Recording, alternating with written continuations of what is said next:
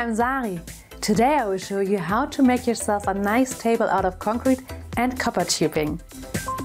You'll need a mixture of concrete and floor screed. Sari has around 12 kilos and water, gloves and a mask, a large container for a casting mold, a bucket to mix the concrete and a trowel, fine sandpaper, masking tape and scissors, 3 copper pipes, all 50 centimeters long, a hacksaw and a file.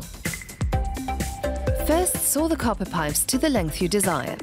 You can file the flash away from the cut surface. You only need to file one end, because the other will be in the concrete.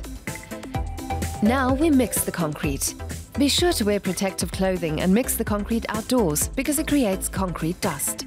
For the right consistency, follow the manufacturer's instructions. Pour half the well-mixed concrete into your casting form. Distribute it with a trowel and then add the rest and smooth it too. Shake the container to remove all the air bubbles in the mixture. To determine the precise positions for the table legs, use masking tape to mark a triangle over the casting mold. Press the copper pipes halfway through the concrete.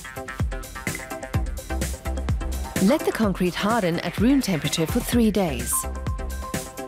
Now remove the masking tape and loosen the casting mold. Set the table upright and remove the container you used as a casting mold. Finish by polishing the table's outer sides with fine sandpaper.